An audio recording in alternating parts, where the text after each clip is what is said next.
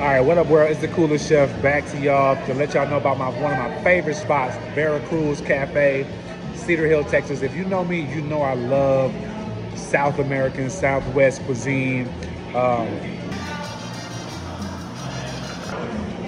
you know, it's a beautiful summer day out here in Dallas. That's why I got my frozen margarita here. And I also have my cecina with the fried plantain and french fries instead of rice and beans. Not a big rice and beans fan, although I do love Southwest. I love Mexican food. I always try to sub the rice and beans for something like fries and plantains, okay? So I got the beef here with the plantain. It's gonna be nice and tender and sweet.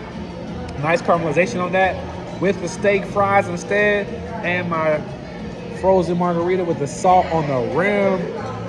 Texas heat, man, it's hot out here, but hey, we still gonna eat good. We still gonna share these food videos, man.